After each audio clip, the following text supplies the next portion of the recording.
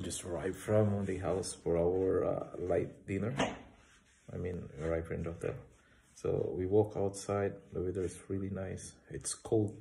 I think it's cold in Dubai. It's really totally freezing. So when we went on the street, cow is real. The cow is everywhere on the street. And negative side is like, I see a lot of people like they're spitting everywhere. Then when you walk on the street, you see on the floor some spit. But there's some nice restaurant also, like, there's some tourists, a lot of tourists eating at the restaurant, the one we choose. It was good. Then the street food is everywhere, so it's up to you. If you feel like you want to eat the street food, you can eat, but you can see the preparation, so it's up to you. You will decide if you want to eat the food or no. Then it's really crowded, to be honest. Vehicles everywhere, cutting left and right. They keep on honking, like you will get surprised. It's a little bit noisy on the street. Not little bit, it's noisy. It's noisy in there. But it's really nice to walk outside because of the weather.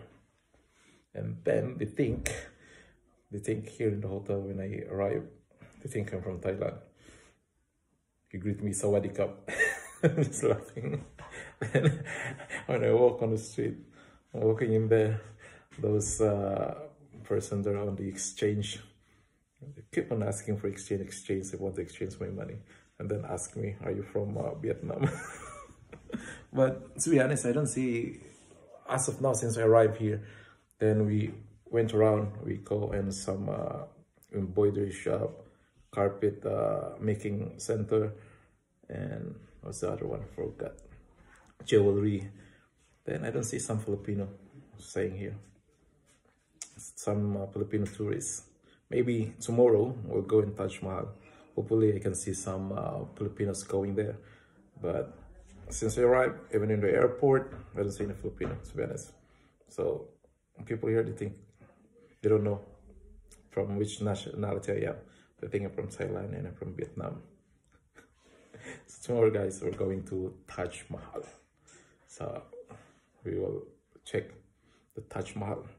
This is the place that, I'm aiming to visit, because this is the trademark of India, the Taj Mahal. So I'm so excited to visit there tomorrow.